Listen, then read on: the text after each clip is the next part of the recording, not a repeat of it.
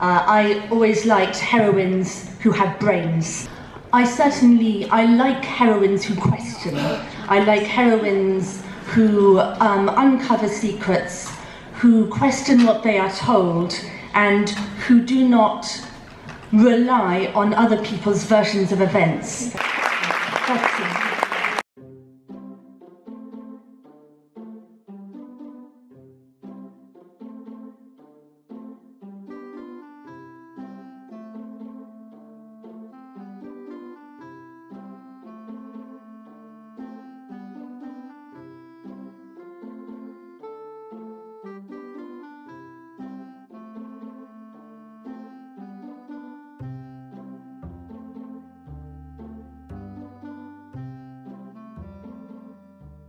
So this book, I think the first drafts were maybe too serious, and in reading them I could kind of feel that an imaginary reader would balk at the tragic overload. So then, you know, honestly, it's just a bit like mixing a drink. You know, then you suddenly put the humor in to sustain the serious parts. And my model is that I'm trying to imagine you as a reader, and sort of like if you had a meter in your head, I always say, and this is positive and this is negative. And I just want to know where you are at any given moment. If I feel that you're getting bored, I really want to do something to get that needle up into the positive. So really, I mean, for me, the complexities of writing, the thematics and the moral meaning, I don't think about that. But I really think about trying to keep the reader engaged. Yeah, because it's very much about making an intimate relationship between this other person and yourself in every instant of this. I heard about the material all those years ago, and I just thought, you don't have the resources to write that. Because I could write very naturally in a sarcastic, funny, but I could feel that the story was going to take a bigger heart, basically.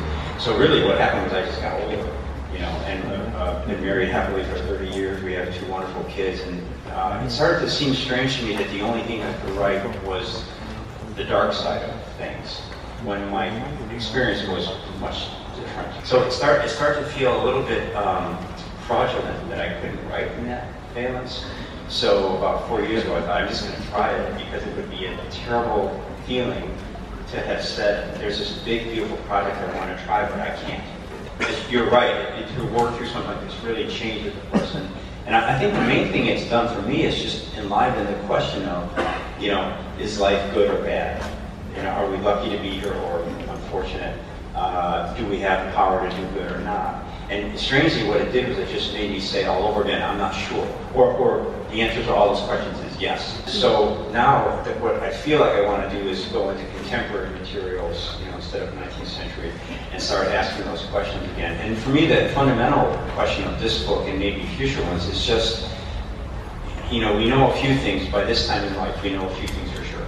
One is that we love people, places, memories, aspirations. We have that positive feeling. You can't deny it. You can't live without it. But also we know from observation that death is real.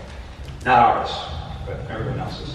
But we have that thing. So those things are actually, to me, so much at the heart of any moral dilemma is how do you live joyfully, happily, productively, when you know, first of all, that you're not forever, and second of all, that fact might render all of your efforts meaningless. Literature is wonderful because it lets us make a little scale model and try it both ways. You know, turn up the darkness, turn up the light, and see which combination makes the most sense for us.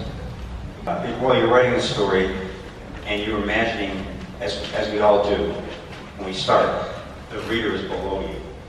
And then you're just doing a dance, basically. You're pulling up a big dump truck full of the manure of your ideas and dropping it on the passive reader. That's a very beginner level way of understanding the reader. And the reader doesn't like it because she feels condescended to. It's kind of like if you went on a date with index cards, you know, and it says 7 o'clock, ask about her mother. You know, it might lessen your anxiety, but it makes the person feel absent.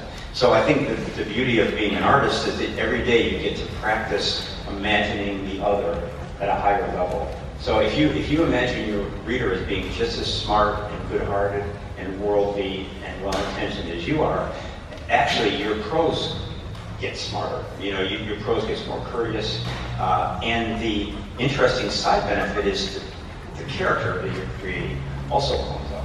You know, if you start off with a very simple, dismissive thing, the example I always use is you fire off, Frank was an asshole. Okay. Then the revising part of you comes back and says, excuse me, how so?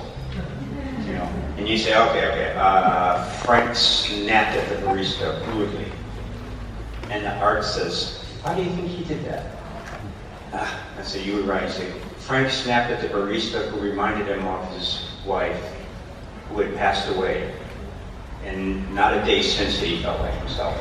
Well, suddenly, in just a few revising passes, you took Frank from an asshole to a breathing, three-dimensional, half-dimensional.